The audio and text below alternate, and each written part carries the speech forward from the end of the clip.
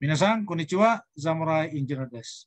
In this video, let us continue discussion about system design, activity-based costing. So we are currently on module 3.05. Let us proceed. In this module, we have learning goal to record the flow of cost in an activity-based costing. How can we do that? So let us take a look on that activity in this module. If you can prepare notes or just decide to rewatch or review this video later, you can choose to do so.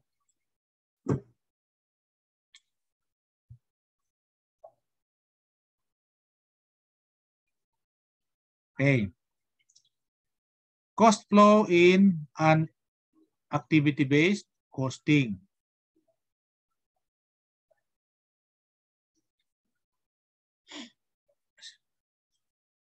For example, we have one example company here, survey company, which uses activity-based costing. The company has 5 cost pools shown below. What do we mean by cost pools? So we mean machine-related, purchase order, machine setup, product testing, and general factory activity. So cost pool meaning the type of activity, okay? Machine-related activity, purchase orders activity, machine setup activity, product testing activity, general factory activity, okay? So what are the measures? Again, to review, activity measures are like machine hours, number of orders, number of setup, number of tests, or direct labor hours. Okay. Those are example of activity cost pool and activity measure for survey company. Okay. So we have what? Estimated overhead cost for the next column. So the third column here. On the first line, we have what? $175,000. Second line, $63,000, and so on, up to the fifth one, $300,000. If you use your calculator and get the total, maybe you can confirm that the total is about or equal to $790,000. Okay. What is the next column? The expected activities for the month, for the quarter, for the year. In this case, I think this is for 1 year. Okay. I think this is for 1 year. So we have what? 5,000 machine hours for the first line. Okay. 700 orders. Okay. For the second one. Third one is 460 machine setup. And the fourth one, how many testing? Product testing is being done for those company who have quality control.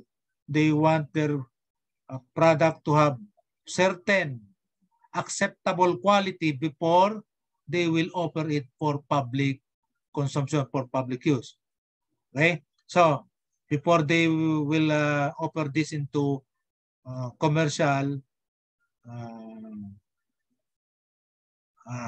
establishment, they will what? Test their product. So, product testing.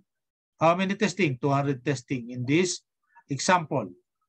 So the fifth one is 25,000 direct labor hours. Okay.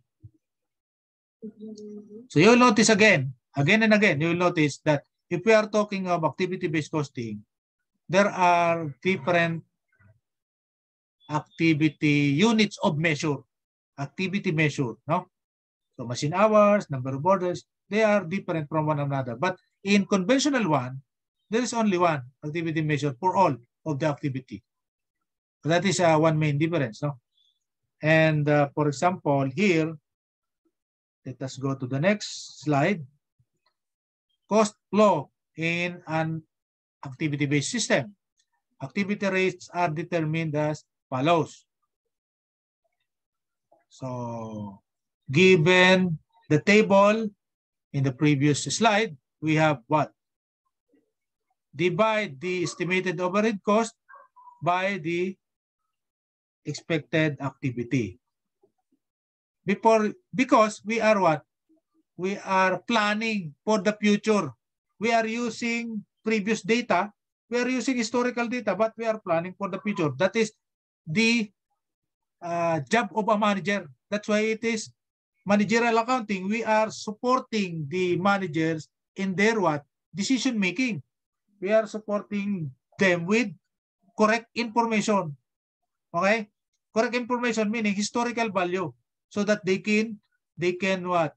They can properly decide for the future of the company. Okay? So, 175,000 for the first line. Divide by 5,000. If you use your calculator, you can confirm that the value is equal to activity rate of $35. Okay, that is activity rate. This is how we compute activity rate under the activity-based costing. We already know the conventional computation in our previous, for example, financial accounting. But for activity-based costing, this is how we compute the activity rate. So we have what? $35 per machine hours for the first line. For the second line, we have what? 63,000 divided by 700. That is equal to $90 per order. Okay. How about machine setup? How much per setup? 460. So 92,000 divided by 460. That is $200 per setup. Okay. Product testing, $160,000 divided by 200 test. Therefore, how much? The rate is $800 per test. And general factory, $300,000 divided by 25,000 direct labor cost. That is $12 per direct labor hours. Okay. And you will notice the highest value here that we computed is the product testing. That's why when we test the product, we do not test all of the product. We just test, for example, per 1,000, we only test 3 units. So we do not test all of the product. There are companies that test all of the product, and that is very expensive. That is costly because testing have the greatest amount, the highest amount of rate. As shown here, one company has $800, which is very high compared to other costs of overhead. Okay. So overhead is applied on the basis of actual activities during the year. So we have application of overhead cost. Okay. So we have what? The second column, we have activity rate, which is the which are the values we computed on the previous slide. No? So 35, 90, 200, 800, and 12. So if you can recall, the highest is under product testing, the port line, $800 per test. That is the port one. So that is activity rate for product testing. And the third column here is actual activity. Actual activity meaning we computed activity rate from the previous year or previous accounting cycle, and we are going to use this. If we are a manager, where are you going to predict what will happen this year, and after some time we will have what? An actual values, because forecast is different from the actual, no? So if we are planning, we are actually forecasting, no? But now you can measure the actual if the activities already happened. Okay? So for example, the activity already happened, and on the first line, for example, there are what? 4,600 machine hours for the whole year. So therefore, you can what? Multiply that total machine hours, which is 4,600, to the activity rate, which is $35. If you multiply that, please compute. Use your calculator. Use your calculator. The answer would be $161,000. For the second line, for example, you have an actual activity wherein there are 800 purchase orders happen on that year. And the next one is what? How many machine setup? 500 machine setup happen on that year. The fourth one is 160 tests. Imagine, there are only 160 tests for the whole year. There are so many products involved. Okay? There are so many products that we produced the whole year, but there are only 190 tests. So companies usually do not test all of the products. Okay? Not all. For example, 100 products, they will only test 3. Okay? So for 1,000 products, they will only test 3. But the level of quality will remain the same if the quantity of, if the testing protocol, if the testing policy is strict like in Japan.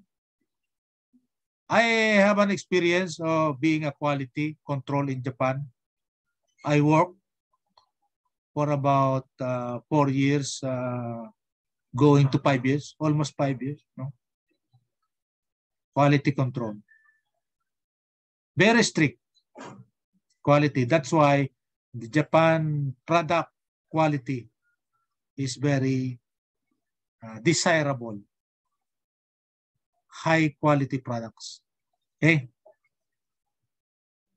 So there are only a small number of tests, 190 tests in this example. The fifth one is 23,000 direct labor hours. So multiply by 12, you can arrive at $276,000. And then you total all of this, all of the values, total overhead, applied. Applied meaning that is now actual, no? Actual, no? Okay, 761. If you use your calculator and total the 5 different activity cost. Okay. So cost flow in activity-based costing system. Selected transactions recorded by company. A, raw materials purchased on account. Okay. So let us think about this. Okay. These are the list of transactions being recorded by a particular company. Number 1, raw material purchased on account. So bookkeeping, this is a bookkeeping activity. So they recorded $915,000 for raw material purchase. The next one is letter B, raw material used in production, $900,000, meaning $810,000 direct and $90,000 indirect materials. Okay, so there are direct and indirect material. We know that direct materials are those materials that go directly to be used as the product material. No? While indirect material are those materials that are consumables in use. Those are materials used in other necessary supporting process. For example, wrapping paper. Wrapping paper is not a material of the product itself, but it is necessary in order to wrap the product. Wrapping the product is what? Protecting the product, avoiding damage. To protect product, to avoid damage, it is important to have wrapping material. But wrapping material is indirect material because this wrapping material is not a part in the assembly of product. For example, your product is what? Cell phone. Wrapping material is not a part of a cell phone. But wrapping material helps protect cell phone to be as new as possible until it transferred to the hands of the customer or the buyer. So the product, the cell phone, has to look like brand new as possible, no?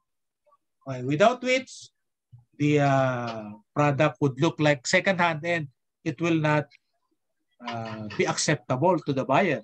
So, meaning wrapping papers are important, but it is not direct material. It is indirect.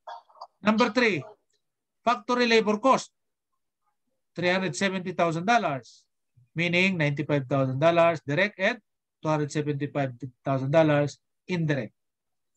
Also, the labor cost have direct and indirect. If you can review, if you can recall, direct labor is the human movement, the human work that is for the purpose of producing cell phone. For example, the product is cell phone.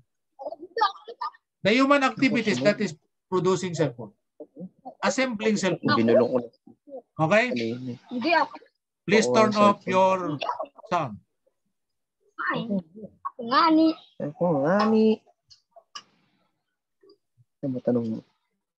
Sir, ang +1.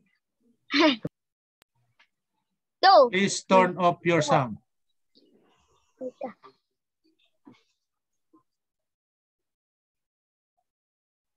Okay? So, let us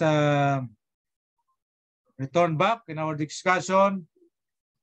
So, for example, indirect labor is the type of labor like security guard.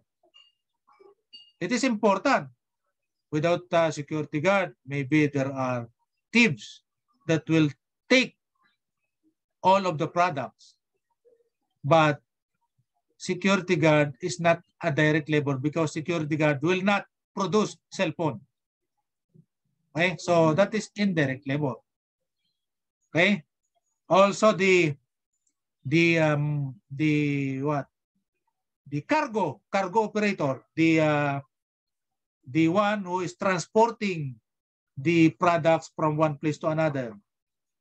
For example, warehousing. Those type of people works are important also, but they are indirect. Warehousing is not the type of work that will make cell phone. They are just properly storing the cell phone. Okay? They are important, but they are not direct. Okay? Number 4, depreciation of factory assets. Okay? Given $180,000. Number 5, miscellaneous manufacturing overhead cost incurred on account, $230,000. Miscellaneous. So meaning to say, miscellaneous is a technical term. It's a technical term for accounting, which means others, no? Other cost, no? And number 6, manufacturing overhead applied. So this is the part wherein we computed, no? $761,000.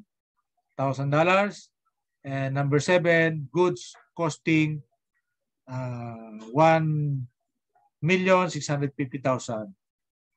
So these are what? The bookkeeping, the recording of the transaction being made by the company. Okay. Okay. So cost flow following journal entries would be used to record transaction. In this example, A and B. Okay. So after you have those transactions recorded, we are now going to put it in journal. Okay. Recording transactions from scratch into a journal is actually called journaling. Okay? Okay? Journal reporting or journaling. Okay? So, we have to, what? For example, raw materials. That is 915. Okay? So, accounts payable. 915. You'll notice debit. Take note, debit is always in the left side. Credit is always in the right side. Debit, credit. Okay. Debit should always equal to credit. 915 for debit, 915 for credit. Okay. What do we mean by raw materials? Accounts payable, work in process, manufacturing overhead. These are the names of account names. They are account names. Or what we can say, record name. Name of the record. Okay? Account names. Okay? So the account name raw materials increased by 915. That's why it is debit. So our company has to pay that raw material later on. That's why it is credit. Okay? And letter B, work in process. Meaning the raw material is now being used in making the product. For example, what? What product? CD, DVD, cell phone. Okay? Work in process out of 915. Okay? Out of the raw materials in the stock room, in our stock area, 810 of those material are being processed.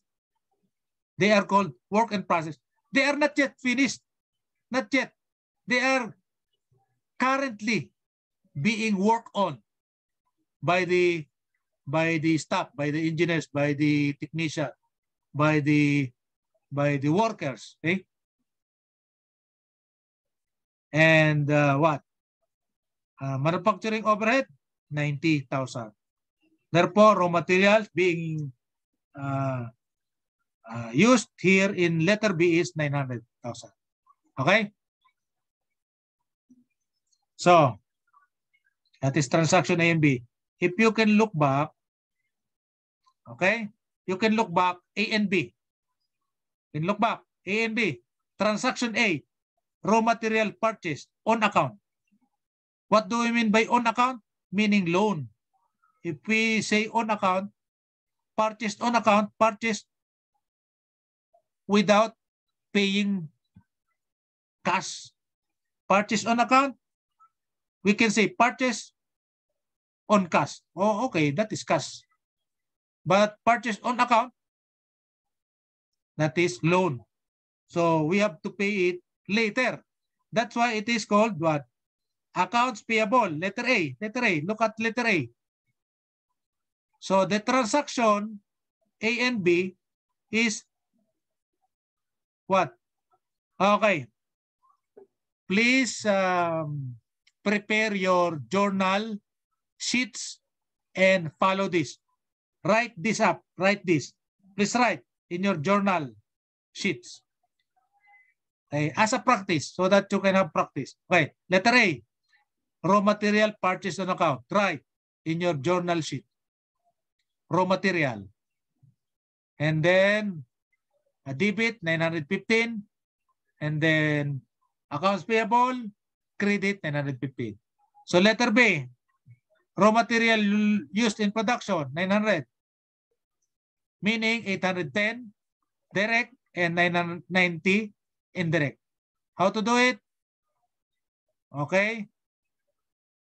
Labor cost. Okay. So do it like this. Okay. Okay. Our labor cost is overhead. That is indirect. No, indirect.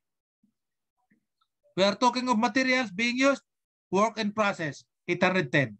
And overhead, 90. That's why we utilize material of what? Amounting to $900,000. Okay? 900. So the third one, letter C. Let us go to letter C. Please take a screenshot. Please take a screenshot of this. What? Seven transaction. Please take a screenshot because so that we cannot go back and forth. So that I will minimize going back and forth for this example alone. Please take the screenshot and try to record this in your journal sheets. Okay. Okay. So let us go to letter C. So this is the letter C. Okay. Work in process. Okay.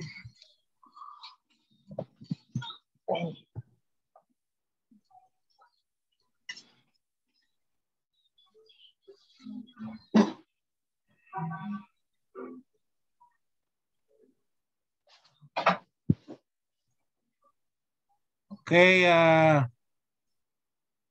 work in process, 95,000. Manufacturing overhead, 275,000. Debit. Because they increase. Because they increase the work in process, they increase manufacturing overhead. That's why it is debit. Salaries and wages payable, we have to pay it. So that is credit. Okay, what about the number 4? Number 4, manufacturing overhead, 180,000. So look at your screenshot. Look at your screenshot for letter number 4 or letter D. That is 180,000. Okay, now let us go to what? Number 5. So manufacturing overhead again, $230,000. But do not put dollars in journal. You only put dollars or peso in your transaction record. The first one, the first transaction record, the listing of transaction. But here in journal, do not put dollars.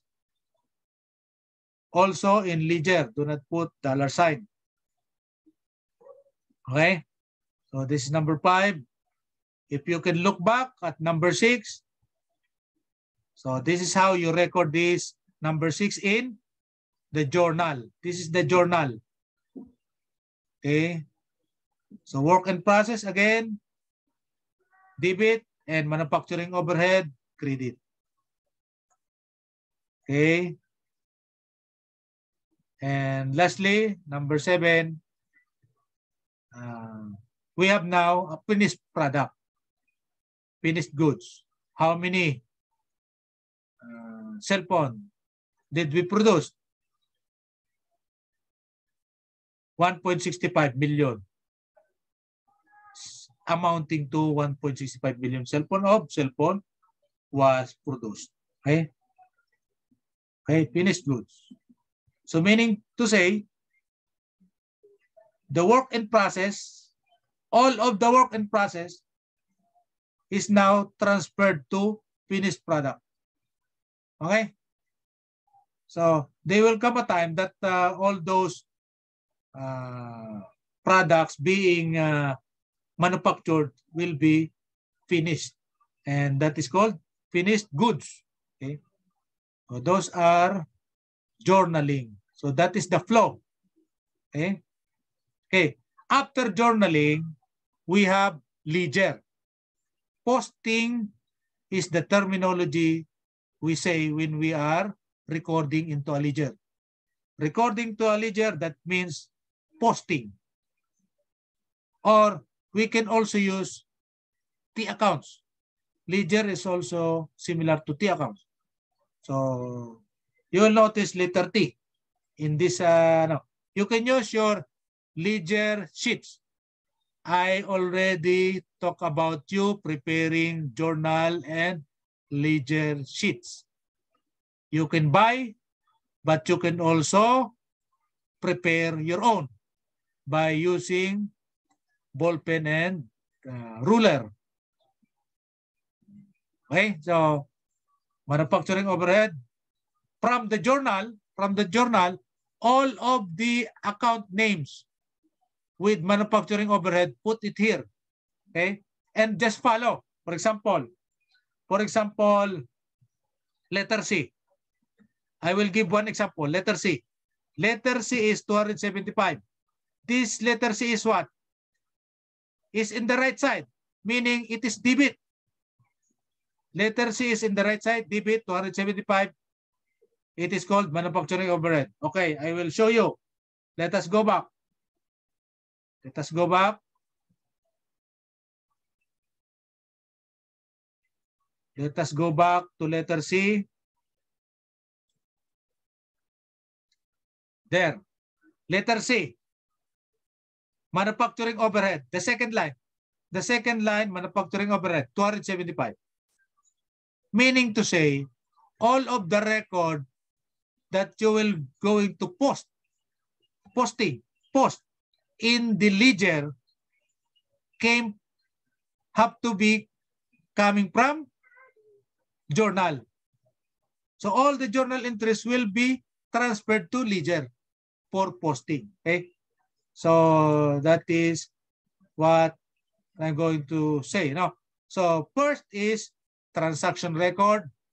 Number 2, journal entries. Then number 3 is ledger posting. So we are now posting into ledger.